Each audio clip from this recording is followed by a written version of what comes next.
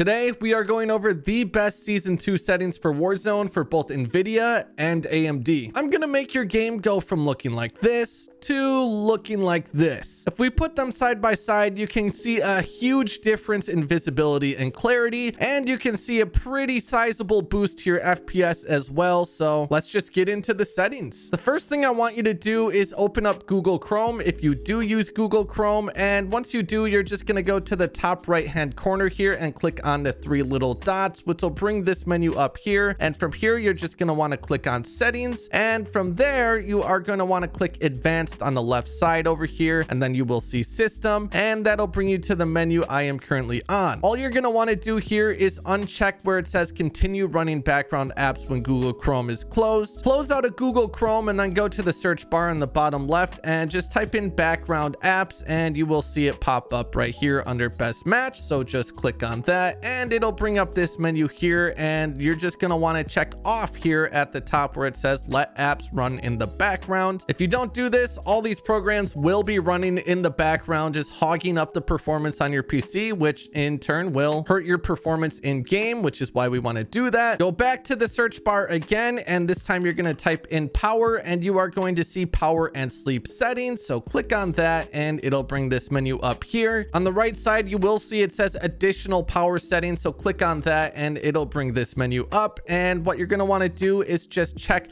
high performance right here. If you're not seeing it, it might be hidden under this little drop down box right there. And this will allow your PC to favor performance over energy saving. This next setting is for my mouse and keyboard players. So just go back to the search bar and type in mouse, and you're going to see mouse settings right here. So click on it and it'll bring this menu up. Now on the right side, you're going to click on additional mouse options, and it'll bring this menu up over here on the left. And from there, you're going to want to click on pointer options, and you're going to see it says enhanced pointer precision right here. You want to uncheck that, otherwise your mouse will automatically slow down for you when you are moving your mouse around slowly, and this is very, very bad for muscle memory. So if you had this checked and you just unchecked it, your mouse might feel a little weird and a little faster at first, but you will get used to it and your aim will thank you. Next, we're going to go over all the NVIDIA control panel and the AMD Radeon Software settings. According to Kernel, the best NVIDIA drivers are currently 496.49, and the best AMD drivers are currently 21.10.2. AMD is having some stuttering issues with the latest update, so do keep an eye on new drivers coming out and pay attention to Kernel's Twitter, because he will keep you updated on that kind of stuff. Which leads me to the sponsor today, which is Sense Quality, who is actually owned by Kernel. Sense Quality is a company that specializes in optimizing and overclocking PCs. They can even do stuff like setting up your stream and recordings for the best possible quality settings. They've worked with a number of CDL pros and a lot of top streamers, so I highly recommend them. Their website is sensequality.com. I'll link them down in the description, and you can use code WebZ for a discount for anything on their website. If you don't know how to open up the AMD Radeon software, all you got to do is right click your desktop and then click on AMD Radeon Software. If you don't have that option, you probably don't have drivers installed, and you should probably do that. So starting here, we are under preferences. I like to uncheck all of this. You can keep in-game overlay checked if you like to record clips or whatever with it. From there, we're going over to the graphics tab here, and the first one, Radeon anti-lag. If you have this checked and you're experiencing some stutter issues or whatnot, this could be the cause of that. Now, that is only if you're getting higher frame rates. If you're getting like 60 to 100 FPS or something, try checking this on. It might make your game feel a lot more responsive, but otherwise, we're just going to copy all the settings I have here. So make sure these are all copied. Just pause the video if you need to. And then from there, we are going to click on the gaming tab, which is the most important part of this. And you should see Call of Duty Warzone right here. So click on Call of Duty Warzone, scroll down a bit, and here's what I like to do. I like to enable Radeon image sharpening. This is going to make your visibility just incredible in this game. And I like to crank the sharpness up to 100, but if you don't like your sharpness that high, it's just too sharp, just mess with this. Go anywhere between 50 and million 100. But over here on the right side, we have the custom color settings, which in my opinion is AMD's biggest advantage. And my face cam is covering some of that, so let me move it over for you guys. But you're going to want to enable custom color and then also enable color temperature control. Set your color temperature to 7000, your brightness to 10, hue to 0, and then contrast is going to depend on your monitor. On my monitor, I find that 95 looks a lot better and it's a lot easier to see enemies on. But I've tried this on other monitors and actually upping it made the game look a lot better. So I'd put it to about 105. So play with that setting, see what looks best on your monitor. And then for saturation, I bumped this up to 150 just to make the colors pop and look more saturated in the game and make enemies just a lot easier to see. These are basically NVIDIA filters that don't affect your FPS whatsoever. If you're on AMD, this is your biggest advantage and definitely take advantage of it. Now for the NVIDIA side of things, first thing I want you to do is go to your search bar and just type in graphics, and you are going to see graphics settings pop up right here. So click on it and it'll bring this menu up, and all you want to do is turn this on right here where it says hardware accelerated GPU scheduling. And once you do that, you will have to restart your PC for the changes to take effect. If you do stream or record any videos on the same PC that you're gaming with, do not enable this setting. This can cause issues with OBS and just make things look bad and stuttery. Then we're going to go to the NVIDIA control panel, and if you don't know how to open it, just right click your desktop and it'll be right there, but it'll bring you to this menu here. And from here, we're just going to go to the left side, click on manage 3D settings, and then I just want you to copy every single setting that I have right here. So if you need to pause the video to do so, do that. From there, you're going to want to go over to change resolution on the left side and just double check that your monitor is at the correct refresh rate. If you have 144 hertz, 240 hertz monitor or whatever, and it's only saying 60 hertz right here, that could be because you're under the Ultra HD resolution settings over here. So what you would have to do is scroll down to where it says PC and then put it to your native resolution, and then you can switch your refresh rate there. At the bottom here, you're going to want to check use NVIDIA color settings and then use full under output dynamic range, and then don't forget to apply your settings. Your monitor might go black for a second, but that is okay. From there, we are going to go to adjust desktop color settings, and then we're going to up this digital vibrance to 75,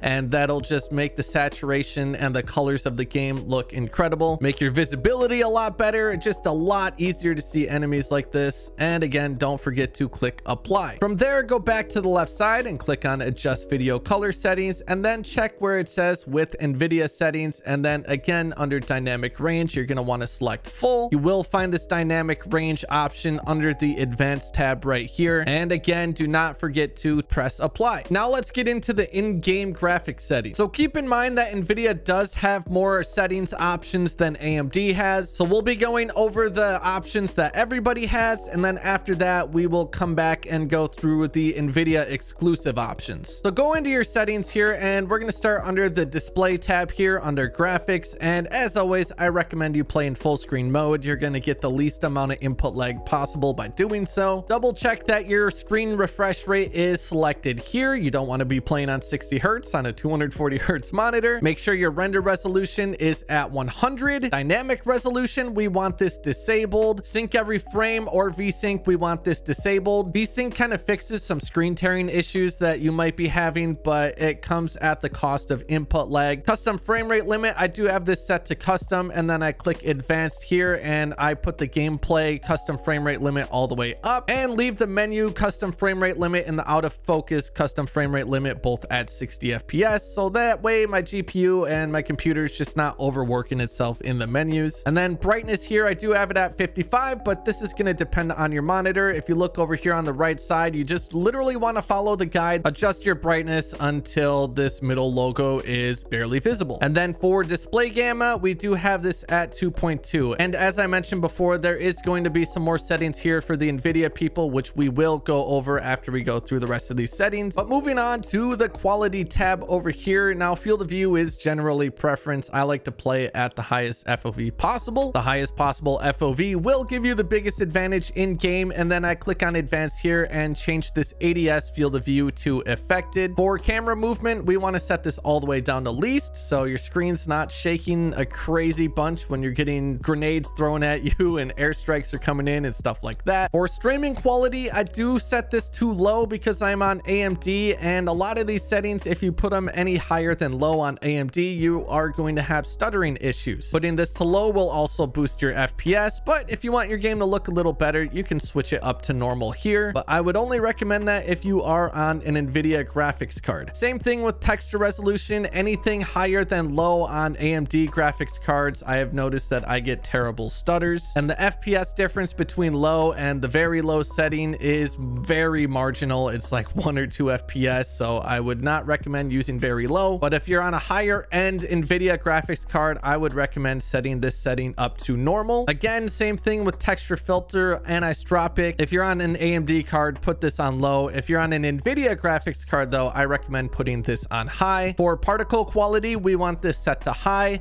Now, bullet impacts and sprays is very CPU intensive, which is why I have it disabled. The FPS boost you're getting from this is very, very small. So if you care about seeing your sprays and all that stuff on the ground, you know, just leave it enabled. But if you want to max out your performance, definitely disable this. Tessellation, again, we have disabled. And then same thing with dismemberment and gore effects. I have this disabled because it can be very CPU intensive, but the FPS difference is very, very small again. So if you want to see that stuff, enable it. But if you want to maximize your performance, keep it disabled. And then on-demand texture streaming, we have this disabled as well. And then scrolling down here, if you're on an NVIDIA card, you're going to see some settings here that I don't have, which we will cover here in a bit, so don't worry about it. But what you're going to want to do is set your filmic strength all the way up to 1, turn your film grain all the way down to 0, and then anti-aliasing, I do have this turned off. Anti-aliasing is really, really going to affect your performance, but you will get that jagged line like shimmering effect. So if you don't like that, you could bump this up to the 1x. Just keep in mind, anti-aliasing is a big performance hog. For depth of field here, we want this disabled. World motion blur, weapon motion blur, we want all that disabled. That's just going to affect visibility. For shadow map resolution, again, we have this on low. I've seen a lot of people say that you want to put this on normal or high, and it's going to give you more FPS. I have tested this on 3 different PCs, and putting this on low gave me the best performance on each of them. So if you want the best performance, put this on low. But if you hate how bad the shadows look on low, because they do look pretty bad on low, you can bump this up to normal, and the FPS difference isn't huge, but I would rather maximize performance personally. And then cache spot shadows and cache sun shadows, we want these both enabled. Particle lighting, we want this disabled. Ray tracing, we want disabled again, and same with ambient occlusion and screen space reflection. Now let me hop over to my NVIDIA PC and we will go over all those extra settings for you guys. If you go back over to the display tab, you're going to see 2 things here that AMD doesn't have, and that's NVIDIA highlights and NVIDIA reflex low latency. I would recommend disabling NVIDIA highlights. Otherwise, the game's going to be just recording just random stuff all the time, just hogging up space on your computer, and we don't want that. And then NVIDIA reflex low latency, if you're getting a very high amount of FPS on average, like around the 200 plus mark, or even a little under 200, I would recommend disabling this. Otherwise, it can cause some stuttering and performance issues. But if your frames are super, super low, then definitely try putting this on enabled plus boost. And then if we go over to the quality section again, and then scroll all the way down to post-processing effects, you are going to see NVIDIA DLSS here. And same thing as with the NVIDIA reflex low latency. If you're getting a high amount of FPS, just keep this disabled. But if you're getting like 60 to 100 FPS or something, and you want a nice little FPS boost, you're going to want to put this up to quality. If you are playing at 4K, you can try something like performance or balanced, but I